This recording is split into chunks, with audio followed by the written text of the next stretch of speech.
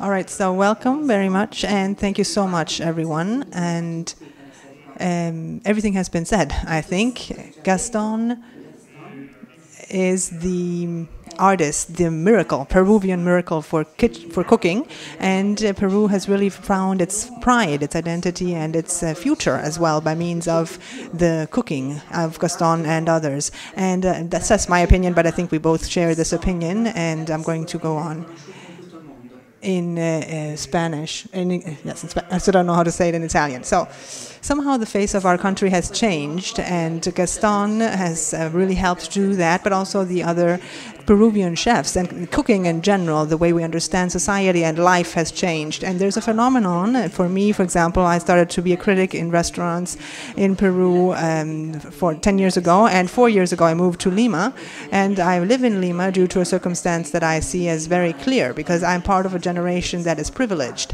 And that's a generation that has seen all kinds of cooking, because my generation has seen the end of classic cooking, and that was a kind of cuisine that has been unchanged for 250 years, basically. And from the French tradition until the end of the 1970s, actually nothing has changed. And I then experienced the second revolution of cuisine by means of the new Nouvelle Cuisine, and especially the new Basque kitchen from Spain, and some cooking from Spain. And that has really changed everything in terms of cuisine all over the world. The Mediterranean nature of cooking and the popular culture, which is a very strong inspiration for the culinary tradition. And then finally there was a third revolution, which was a revolution that was due to Fernand Dia and the technology and the science and creativity, extreme creativity that made cuisine an alchemy almost, which really searches for novelty and innovation constantly. So cuisine needs to be something to do with experience, something that is repeated, something that is 360 degrees in your experience, and that's why I don't know exactly, no books were really published with recipes of chefs in the past, really. So there are many different types of chefs, and now I think that kitchen can be something imagined, a kitchen or cuisine where the chef is working and making an effort to reach new goals. And what I think also that when Fernando Dalia, for example, retired, and when the economic crisis hit, which really also transformed the clientele of restaurants, of course, and there's a new horizon today. There's a phenomenon that made Peru a new culinary revolution, a revolution that is not to do with technology, that has nothing to do with classes, that has nothing to do with elites, and it doesn't have anything to do even with creativity in the sense that we had before. It's now a revolution that talks about the reivindication of roots and biodiversity and a unique and different way of cooking. And this is true for Peru, but also Latin America in general, and especially of a social responsibility of cooking, a social concept of cooking. So it's a revolution, social revolution, cuisine as an interactive moment, and also the reivindication of flags, of the Peruvian flag all over the world. So I decided that I was going to go back to Lima and somehow participate in this revolution. And in 4 years, we have seen that that revolution has not just become a Peruvian revolution, but it is now a process that is really transforming the way that we conceive cooking all over Latin America. We have Chile now, we have Argentina, Panama, in part Colombia, Mexico. All of them have lifted the flag of their roots and their identities, and they're all fighting against foreign cuisine. And until Gaston started with his proposal, really, that was the only cuisine that was a point of reference for us in Latin America until today. Was the French kitchen, for example, the French cuisine, which we had taken as the only valid cuisine until then. And somehow Gaston now has really defined that whole process, and he has marked this new revolution. We have done some things together. We have written a book together, for example, and we have collaborated somehow on a daily level with some of the things that I think we are going to propose together. So yes, it is a design, as you said. It is a form of teaching a country a new culture by means of elements that are dishes, foods, raw materials, the way of conceiving a product, the way of revendication of a product, and also a way of transforming and recovering the identity and associating all of this not just with the social sphere and a elite practice, but also with everything that surrounds it. So craftsmanship, dishes, design, food design, and decoration even. So textiles, the work of manufacturers, and all the people that a very wide spectrum that lie around this. And somehow I think that this has explained what Gaston has started in Peru and then in Latin America, and it has really become a fascinating period in time for the culinary moment in Latin America. And somehow, not really somehow, but I would say definitely, all of this started with the mind of this gentleman that's sitting next to me. Thank you. Muchas gracias por permitirnos compartir un momento con usted. All right, thank you very much, and I thank you for sharing this moment with us, and thank you for receiving the Peruvian cuisine with so much emotion and affection. This is a moment that we are sharing for the cuisine, Italian gastronomy and cuisine. And in Marchesi, for example, we have wanted to share some of our culture with him and our products and our tradition. And we want really seeing now with great emotion that what we were taught to believe was not so beautiful for much time, we have now found out that it is becoming exciting. And the same way that we were excited for a long time about products that came from Italy, and this is exactly what it's about. And this project that we have tried to build and participate in, and we are trying to share together those beautiful things that the peoples of the world have. And we are trying to incorporate all that in a right way, in an equal way, in a fair way, in the life of people, whether it is in Peru or which are countries of diversity, of many different climates, many different lands, many different peoples and languages even, many different landscapes and different histories as well. There are histories that started 7,000 years ago, cultures that are all about knowledge, wisdom, and which suddenly, due to different circumstances, were not lost, I would say, but were hidden away. And thanks to the world that we are living in today, which really celebrates diversity because we have all of this information that connects us, and it celebrates the fact that we are different as opposed to some years ago where it was all about imitating the others and not exploring new things. Now we do explore much more every day. And now suddenly we have Peru, like a box, appearing like a box of treasures, full of treasures that had been hidden away for so long, and which today start to share with the world. And what we've done in the kitchen, us cooks, is collecting these treasures and the design of Peruvians that were able to design a product and also their environment, starting from their environment, maybe the most popular product of the world, which is called the potato, which was a wild product and which our engineers transformed into something edible, and to the point that they were able to develop thousands of varieties of different potatoes. And just like the potato, there are tens of and hundreds of products that we share with Mexico in some cases, and that today are part of, for example, Italy also, the essence of Italian culture, like tomatoes or pepperoncino, for example, the chili pepper. And the new products that today are having so much success in the world.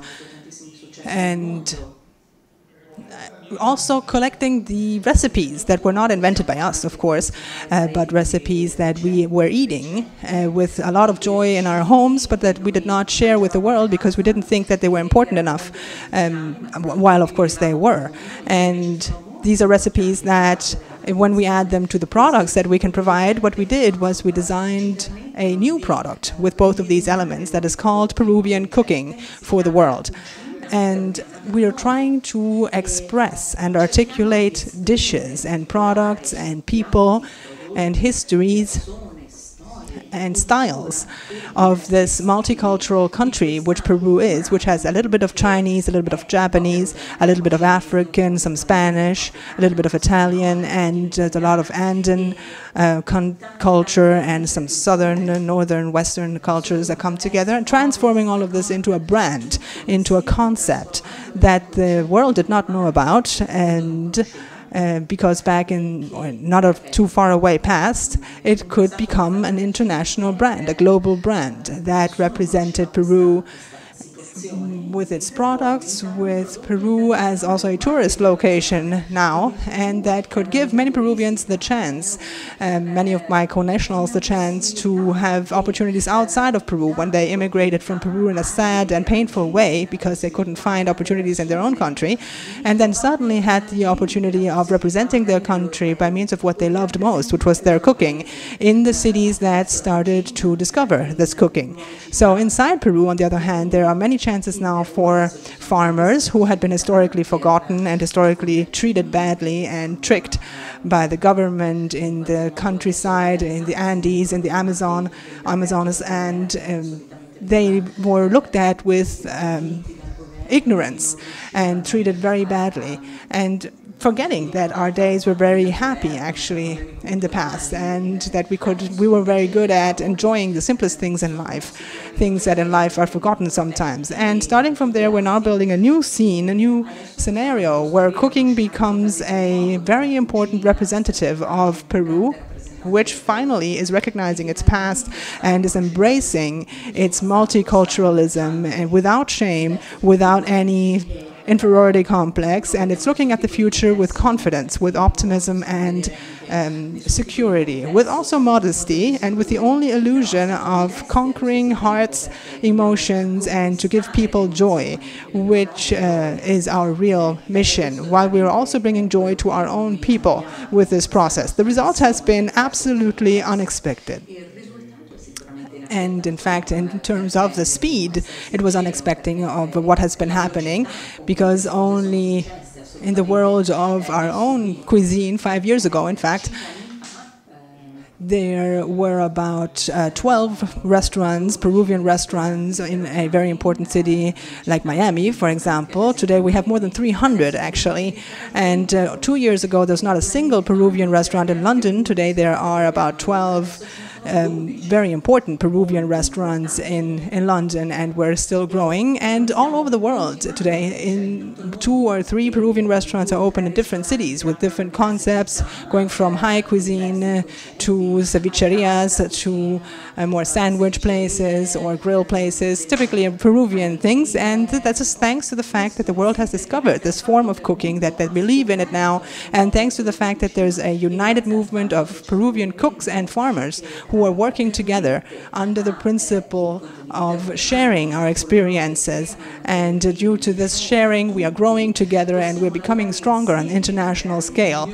And this is what is happening throughout all of this process. The challenges that are coming towards us are very important also. And now we need to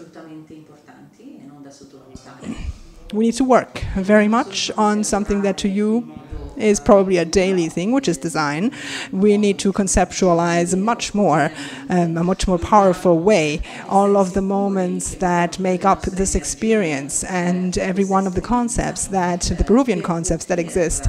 And we have to work a lot on every detail for this experience to become even more magical, because also the world has discovered that cooking is a very powerful weapon to promote your own country. And all of the world's countries that have their own cuisines have found out that they can use their cuisine to promote their country, and they're working on recovering their farmers, recovering their cuisine and conceptualizing their concepts and promoting them all over the world. And the chefs all over the world have rediscovered their traditions, their products, their culture, and are trying to give more value to their cuisines, to their cooking, in a world where everyone is very curious and everyone has a great desire to discover new things every day.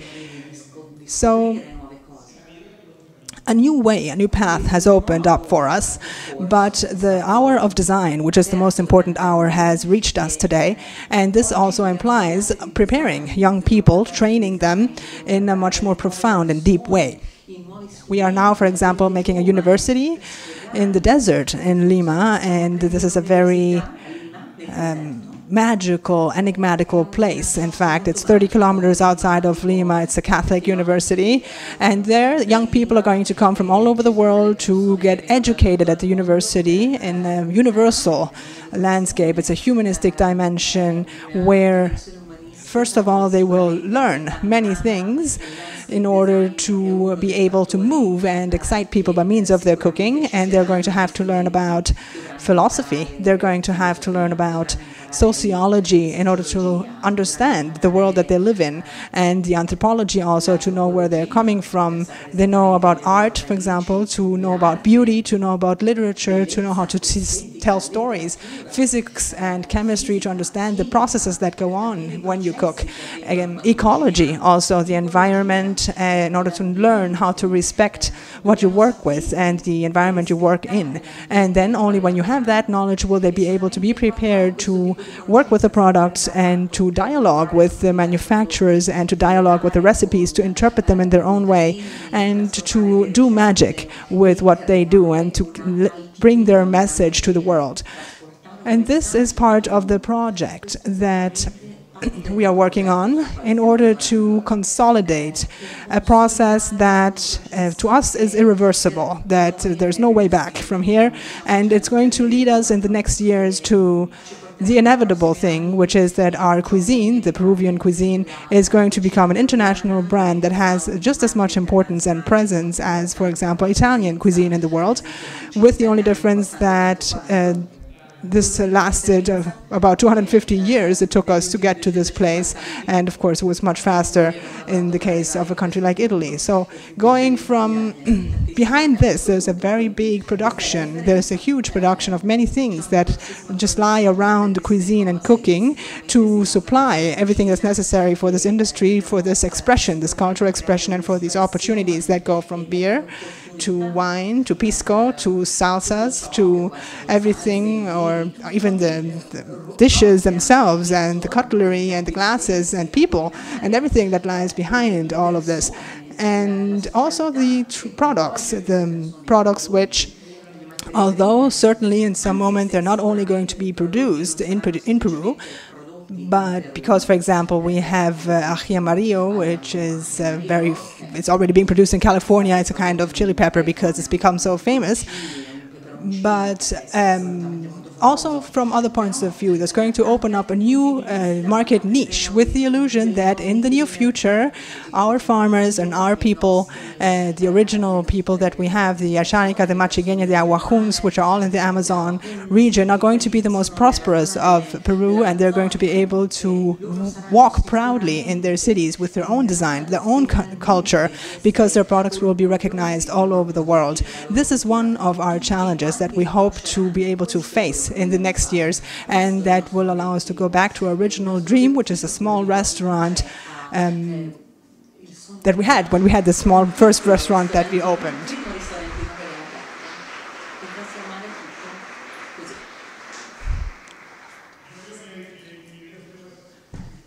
I think that there are two topics I would like to touch upon, starting with one, which is the producer, the manufacturer, the farmer, who always is there in the messages that we're launching out there concerning Peruvian cuisine. And the manufacturer is fundamental, I would say, in all of these processes we're talking about. In fact, I think that about 90% of the farming surface of Peru is due to an exploitation of less than a half of a hectare. So when we talk about manufacturers or farmers in Peru, we're talking about people who are absolutely special and specialized and have a huge responsibility. Our whole cooking depends on them. In fact, the biodiversity of Peruvian cuisine depends on them. And there are about 3,000, as you were saying, varieties of potatoes in our country. And if you go to Feliciano's house, or Victoriano, who lives in Montasun and Quisqui in Juan, which is in a home that is at 3,000 meters of height in the mountain, and that means that you have to travel about 800 meters in height just by foot, because you can't go there with any other means of transportation. He has 70 hectares of mountain farming land, for example, and there's a lot of forest there as well, and that gives, of course, material for burning, for example, for heating the house and so on, and that's very important. And he understands that not just he, but also his sons and his grandchildren are going to live only due to this land that he has. And also he has some grass for animals that can help him, for example, to pay for the university of his children, who are all doing university degrees thanks to the meat of the animals that they raise. And they have also, they eat mainly potato, so they eat potato at lunch, dinner, and breakfast. And dedicating 20 of your hectares of farmland to the cultivation of potatoes means that you can only cultivate or grow 1.5 hectares a year, because this kind of cultivation makes the land very poor and needs 8 years to recover after one harvest. So one harvest you can make every 10 years, basically. One harvest for cereal, then a second one potato, a third needs to be some kind of relaxation or break with another kind of plant, but the potato needs some resting time. And this man who lives in absolute poverty, who doesn't even have electricity, who drinks water from a small crook, that there is a river that is very close to his house, and he cultivates about 500 kilos of potatoes a year. And that is because somehow this is his responsibility. His responsibility because a farmer, another one is Olinda Takusi, for example, if you know her, she is living in San Antonio Solomoro, and it's right after or right close to the Brai, which is a very big drug dealing area actually, and there's a big fight going on in those communities, and the only solution has been in many years to escape and to go back from or go away from coke cultivation or growing, or to going to more traditional things like cocoa, for example, plantations of cocoa. And she had to run away from 1 hour after she gave birth to her son. She had to run away with her baby and hide away in the forest for a whole day due to the drug dealing problem. And then when she was safe again, she could go back to her house. But she still had the umbilical cord of her child attached to her. So these are all stories that are so tragic. And these are the people who are really maintaining our country. And there are also other people who are traveling through the country with a truck, for example, with a compressor and a rubber snake of 20 meters long to just maintain the truck running and so on. And he, for example, has to fight against sea lions, which are these huge animals.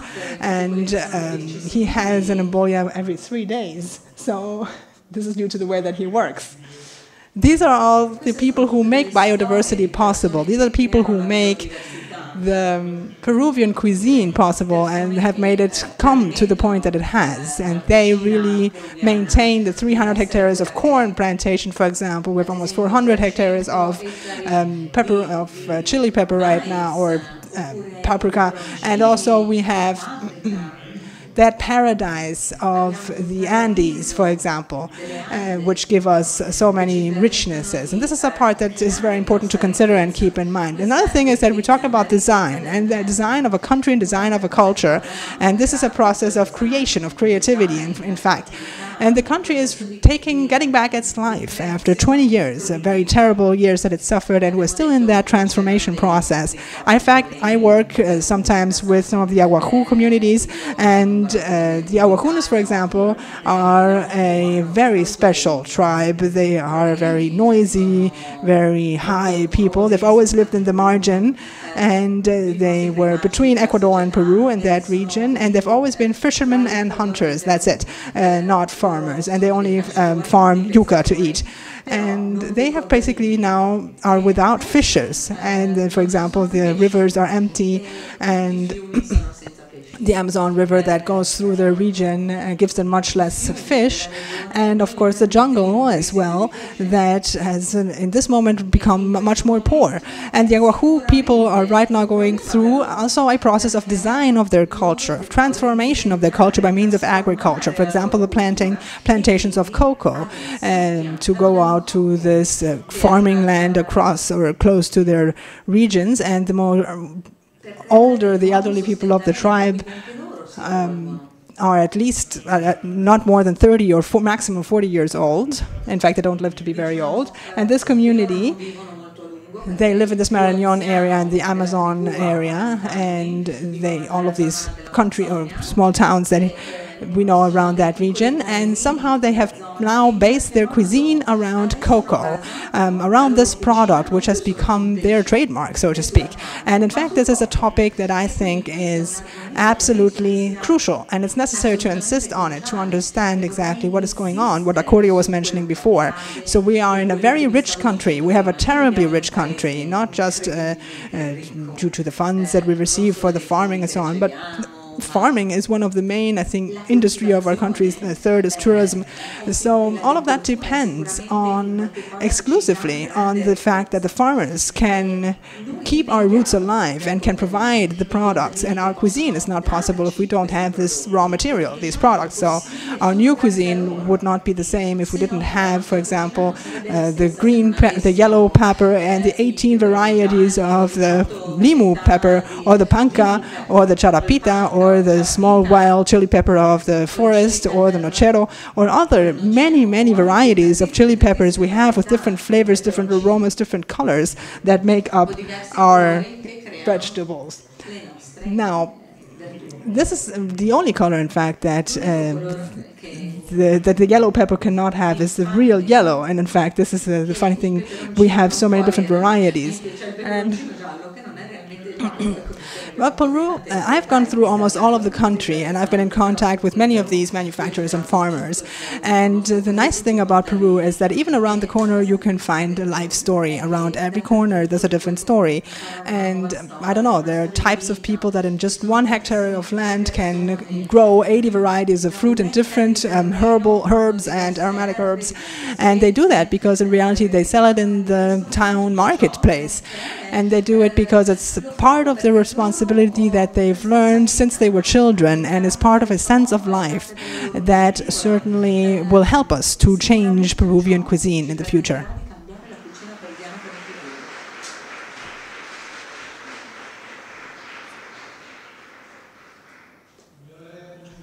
Thank you so much, Ignacio, for talking about the farmers, because in fact, today, it's the 24th of June, which is the day of the farmer, in fact, in Peru. We have more than 1 million, or about 1.5 million families of farmers, small farmers in Peru. And they work from different points of view of life. It's different, of course, from city life, and they face different difficulties. So it's difficult for us to understand that the concepts of profitability are not just financial in our country, but they're also cultural, they're social, they're nutritional, and even economic factors, for example, does not necessarily mean volumes. So the return per hectare, but it is also about exclusivity. It's also about other things.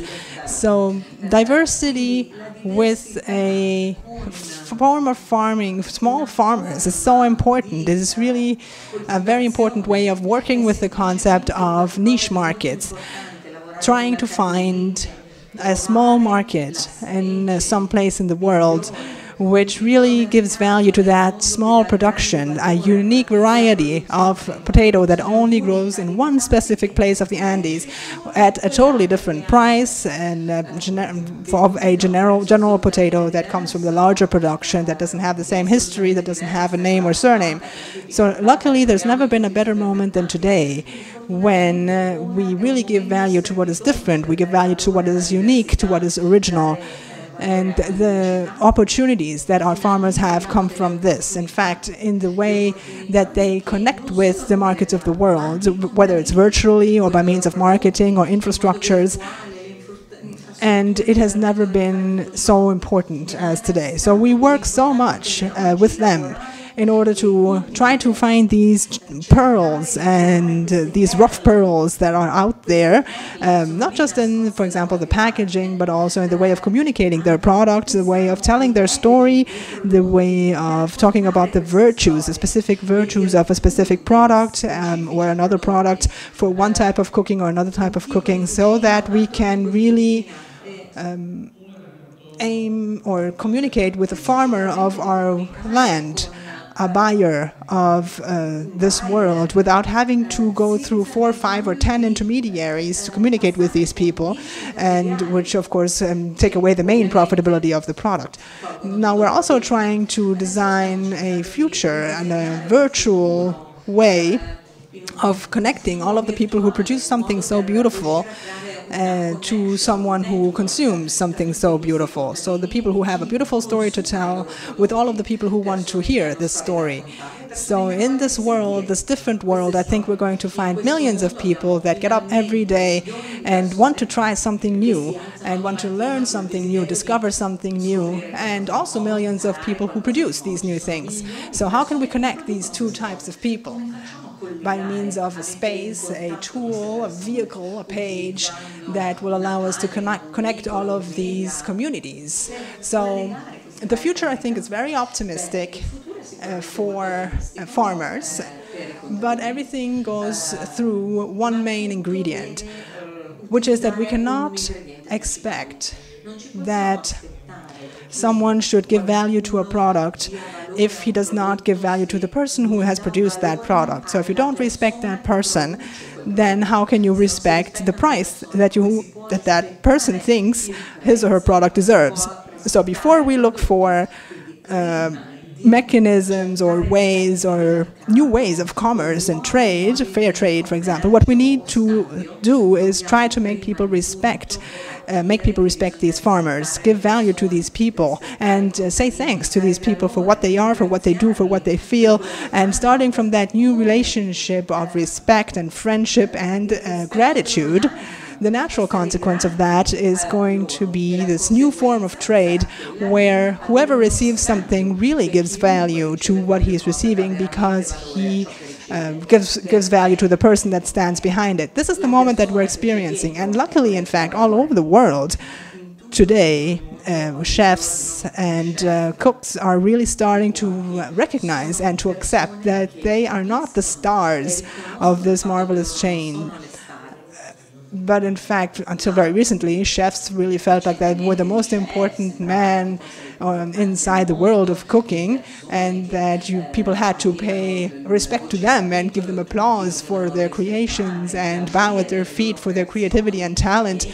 But today, chefs start to understand that they're vehicles, that they're just one more piece in this puzzle, and that they are a very lucky piece in this story because they work in the middle of the most seducing space of this chain, which is the restaurant.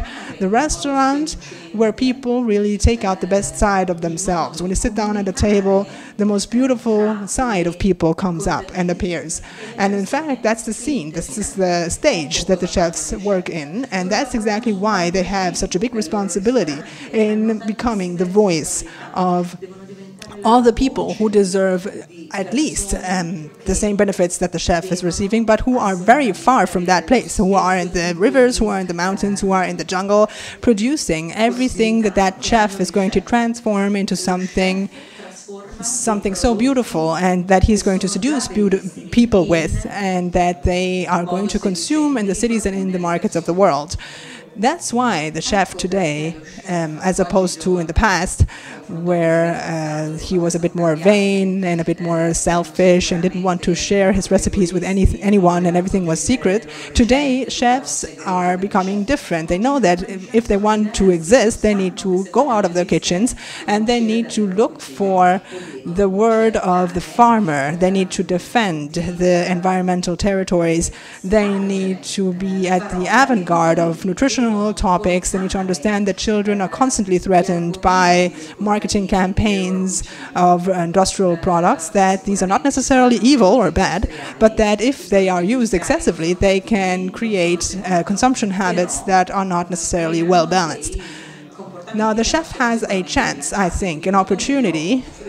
Due to his power of seduction, he has the power of influencing, positively or negatively, many of the aspects of society today. And it's by means of his cooking and by means of the things that he presents in his dishes and the things that he says in the means of communications, in the books, that he can really influence positively the life of people, at least of the people who are part of the activity that he belongs to. Now, Just like there are Michelin stars for restaurants, there's also Michelin stars for farmers, I think. And I think that in the future, I hope that this will be the case, that they will be invited to a TV show, and just as they invite a chef, they also invite a small fisherman or a small farmer. And that, I don't know, in the future, one day, when you receive a dish in the restaurant, when you see the dish and when you taste it, the consumer in his mind and in his heart will think not only of the chef, but also of the person who has made that dish possible, who has made it possible to exist. And therefore, I think that we chefs have become activists somehow today. And we all do this, each one in our own way. Some of us in a much more personal way.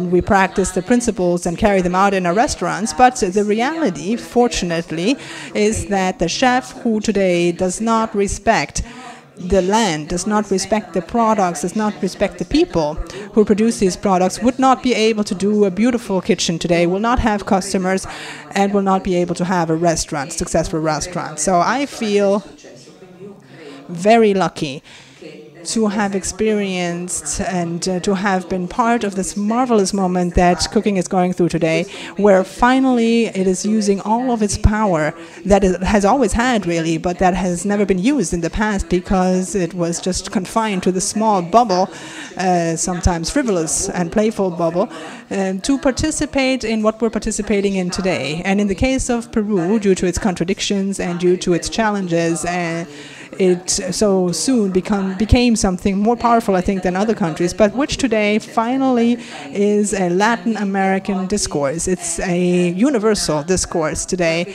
and gradually it is. We're going to see, all of us together, that these things we are fighting for today are finally going to be obtained in the future.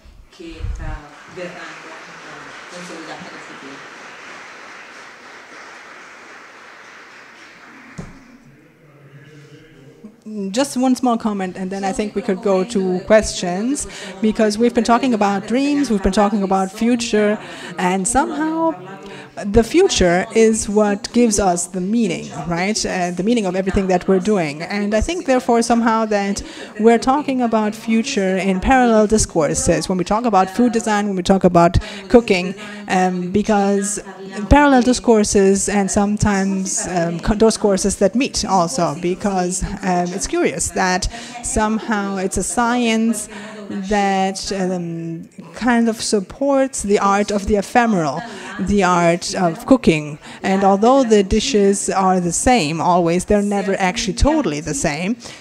And there's always a change, there's always a special touch, and in many circumstances it's not just due to the recipe, but also due to the state of mind, the moods of the chef and the different moments. So I think it's very important to make clear that speaking about the future for both of us, if we just hold hands, these two industries, we have to create solutions somehow that support the survival of both of our industries. So cooking is really in need of growth, but it is in a moment of transition, and its potential is very far away in reality from the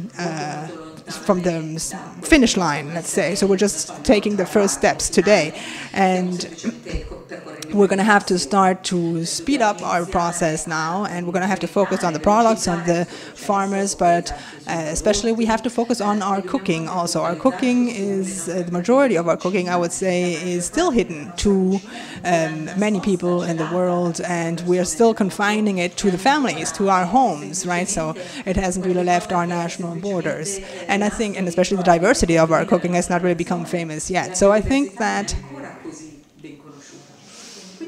cooking right now is Peru, but we are all very excitedly expecting this new characteristic of our cooking, which Gaston is starting with OPC and with the Catholic University, and it's a university that is going to become global. It is going to be specialized in different sectors, also design.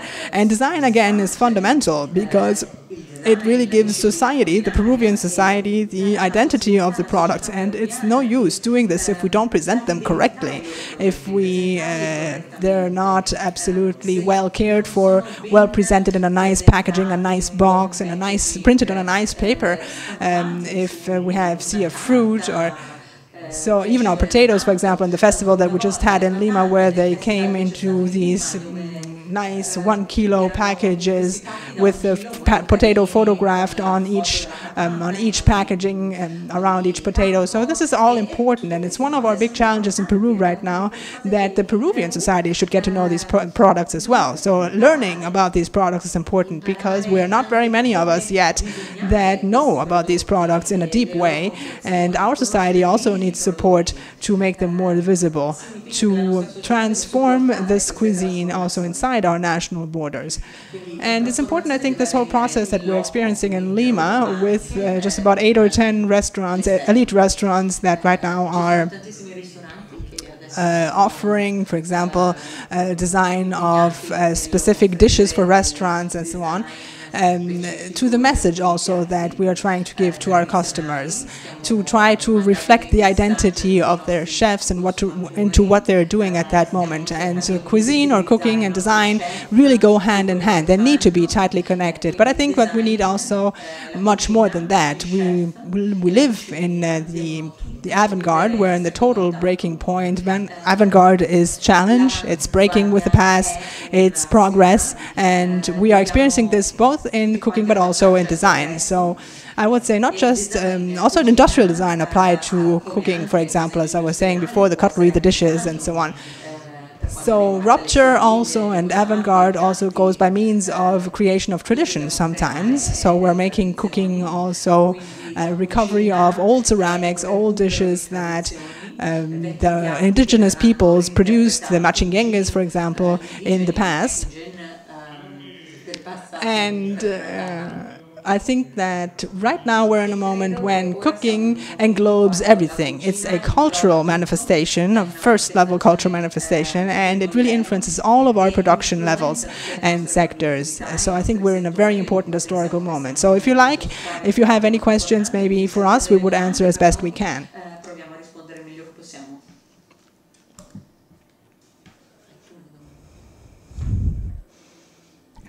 No le siento.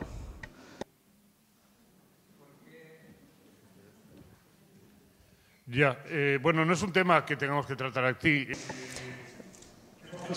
So we've been working, yes, to bridge that gap. In fact, we're here to bridge that gap. In fact, and in the commercial office of Peru, they have designed a plan for 3 months, which it doesn't cover the whole 6 months of the expo, for the different activities that they have been planning. And I've already pronounced this in writing, that we, in these reports we give out every week. I don't think this is the right moment right now to keep creating ruptures or tensions. But yes, we have a really pretty negative reality right now, and the work we're doing for now is trying to, yes, bridge that gap or cover that hole. And I don't think we'll be able to do that entirely, but we're doing everything we can. Our funds our means are very limited, and we don't have a lot of financial availability, for example. I think that the commercial office in Peru is doing a very admirable work to get as much as possible out of the funds that we do have available. And in just the 3 months, as I was saying, we are going to invite 6 of the biggest chefs in Peru.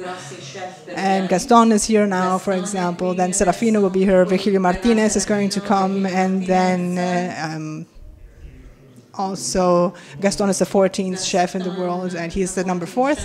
And then we have in Milan, for example, he's the number 44 of the list, the ranking of chefs. So finally, also Tostolis is going to, at the same time, we're going to have meetings also with farmers and coffee growers, for example, fishermen, and also designers of fashion, or cinema directors. So yes, I will talk about this because we have had a very important moment of activities, but I think, yes, we need to also forget about the past and move on for the future. Well, I would just add that I think that it was a very big mistake just like he also thinks that, and he also wrote that, in fact. And I would also say that that all the Peruvian chefs we've come here, leaving our families, and also sometimes they've had to cover our costs, to be able to be present in a live way and coming in a direct way and reaching the powerful people, and also taking turns to participate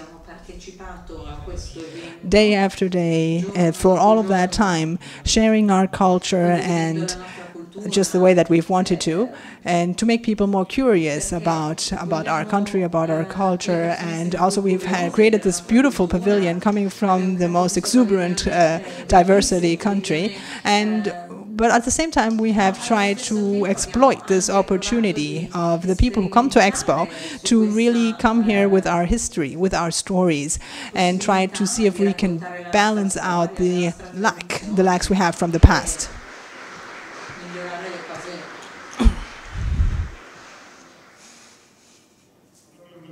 Just one more question. Hola, Gaston, Acurio e Ignacio Medina. Yo soy una chica italo-peruana y por eso quería agradecerle antes de hacer conocer a todo el mundo la cocina peruana. Y después le quería hacer una pregunta sobre nuestra cocina.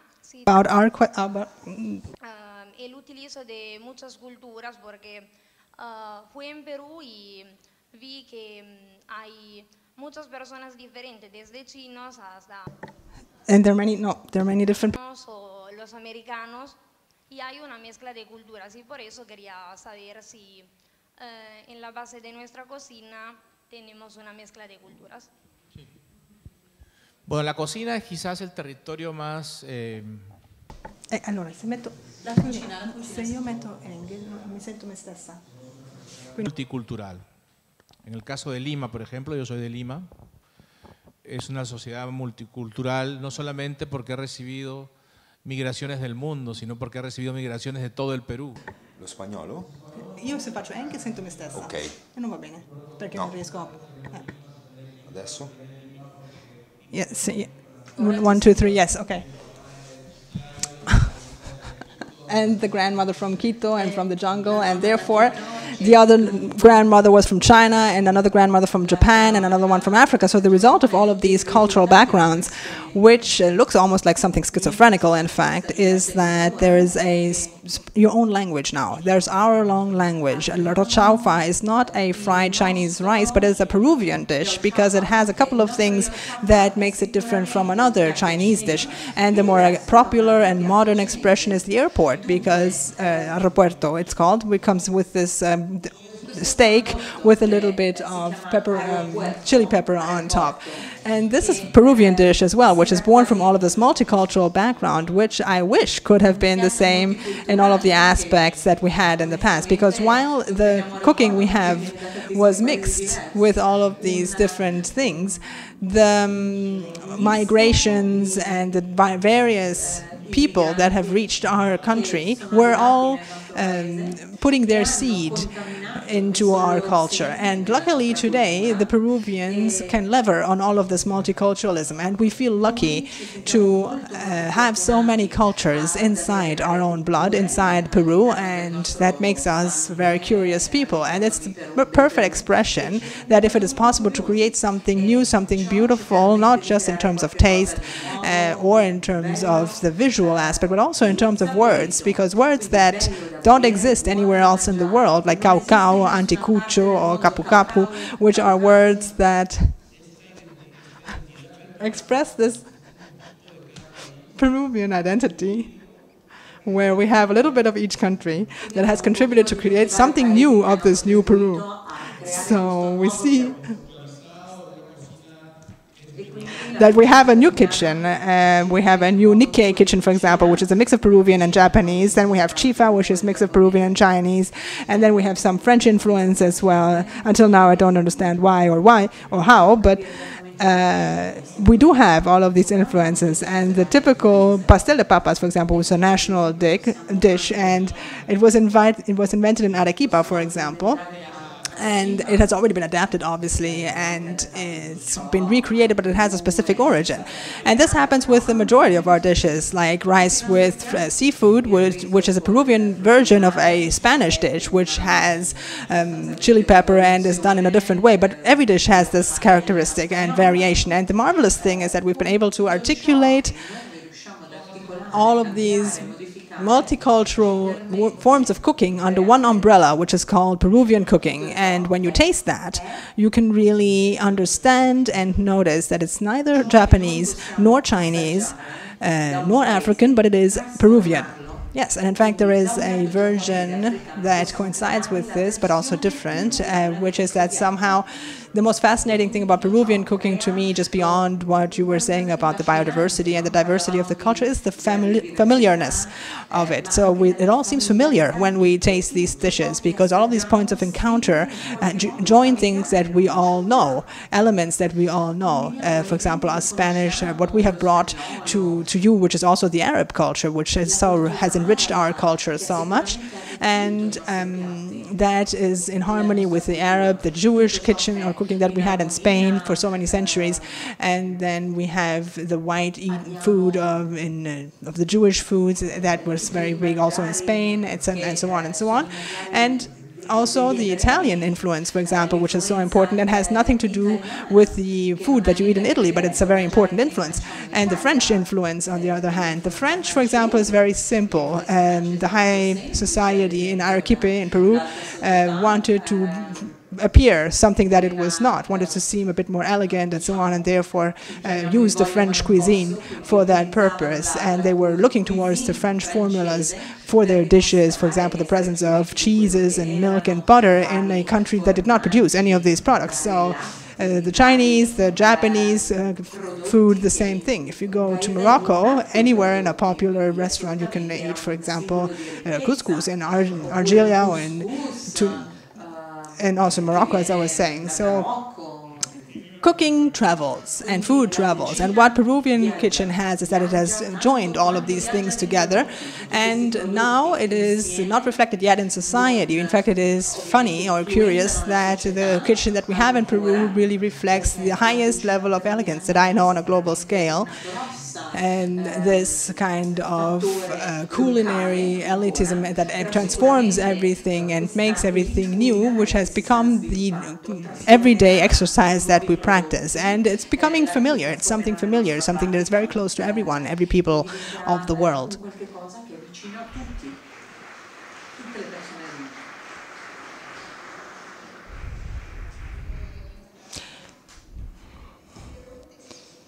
Okay, so my question, Mr. Acurio, would be this. Why do you, who are here in Milan, why did you not make a Peruvian dinner in a Peruvian restaurant for Peruvian guests, for example?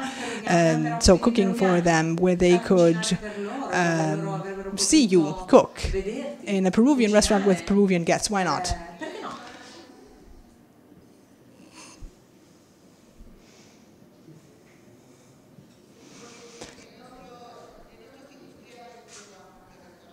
Because our industrialists, Peruvian restaurant industrialists, are developing the Peruvian culture.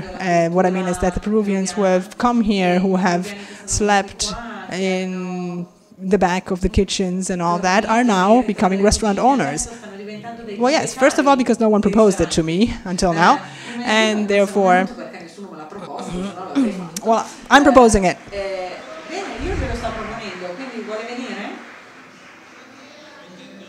Well, what I try to do within my possibilities is, of course, doing everything I can for my country without any obligation to do so, of course.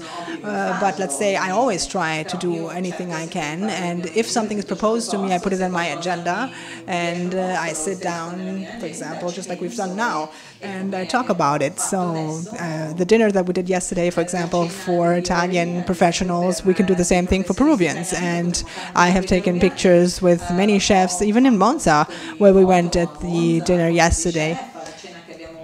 And however, the truth is that no one proposed it to me, and if no one proposes it, then I don't usually do it. No, well, I'm proposing it for your next visit. If you don't have time this time, well, I would love to, and we could do a dinner like this, and we would, of course, take care of all the expenses for all of the guests. No, that's not necessary. Absolutely not. I would take care of that. So you would not have to pay a single penny. But what is important, however, is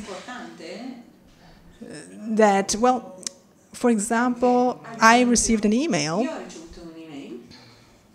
some time ago from a city, from a group of people, small group of people in Peru, and it's a city in Peru. They were all cooks in Peru from this city. And they were asking me why I had not made a mistura in their city, why I did not make an event in their city. I'm from Lima. So I answered them saying, well, I think that would be disrespectful from my behalf if I came from Lima to show you and to make an event for you or a fair that you should be doing, that you should be organizing. You need to give value to your own products, and I would be very happy to come and celebrate with you and to celebrate what you have obtained, but not to do it myself. And I asked them, so your group, you could do these things. And they said, no, we can't do that because this restaurant is no good, and this guy cooks really bad. No, that guy is worthless, and the only guy who's really good is me, and so on. So I explained to them that the real point of departure that allowed us in Lima to do some things like misturas or start to travel together without competing, but just sharing our experiences, was the moment when we got rid of all of this mistrust and all of this belief that we are competing against each other, and started to work together as a team to help each other and not talking badly about the next guy. So I'm just saying this because it also happened to me yesterday that someone said, no, this guy is really bad, he doesn't know his job, and so on. So, okay, I'm really happy to come and celebrate the union of Peruvian chefs in Italy. Yes.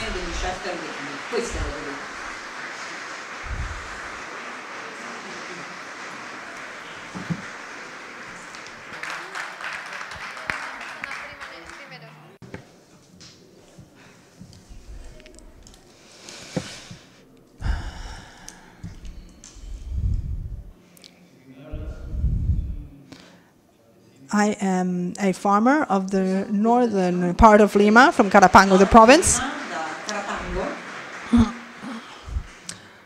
Thank you very much. For me, it is a dream to have the man here in front of me who started the alliance with us, the small farmers of all the regions of Lima and the big chefs of Lima. Today we do all the trade fairs together in Brazil, for example, with a product that's called Guaimando, which I really thank Mr. Gaston for all of these innovations that he's doing of our Inca product. And I'm also looking for markets here, like for markets for the Guaimando product. And I really hope that God will bless you and that you can go on with your project, and that Peru will be big as in the times of the Incas, and like the fruit of the Inca, the Guaimando, that it may be prosperous as you. I have brought some for you here.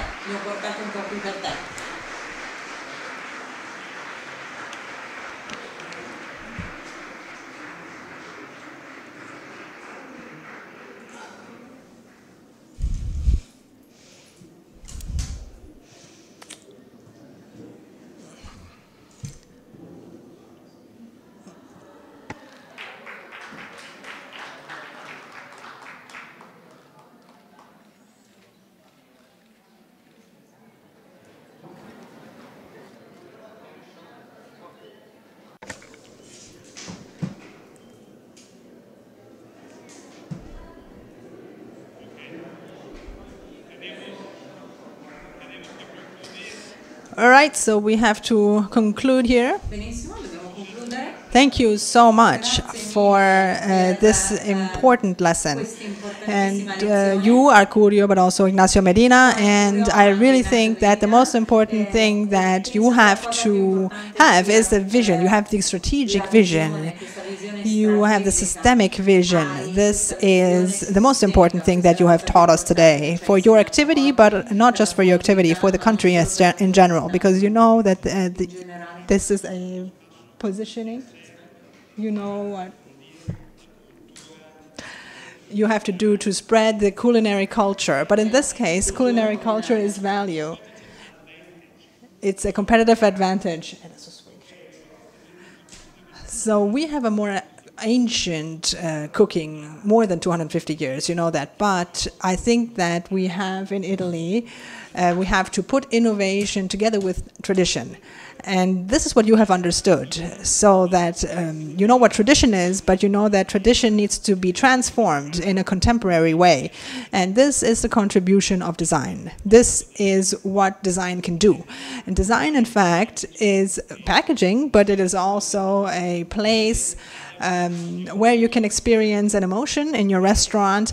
It is an experience because you have a story, you have a history, and you talk about the history of this product. It's a system, it's a design system, and you have this vision. And I think that to us, this is the most important thing. Your lesson today has taught us exactly this, because I have a school with 50 different countries present in the students, and to me the value of Milan is this opening towards new things, and you are something new that can really give a value. And I also think that we, with Italian cooking, have to learn from this approach you have to cooking, but not just to cooking. It's cooking as a strategic element to lever on an economy. So thank you so much. And thank you also to Ignacio Medina for your words. And I am so sorry for my Spanish. I have not studied design. I studied economics, but I'm in love with design and with cooking. So thank you so much for also thanks to the food design students. Thank you to the teachers, Vittorio Castellani, who's a friend of Latin America, Franco Antonazzi, and also Promo Peru, who organized this event with us today, and also to Tamara from the official commercial office of Peru. Thank you all.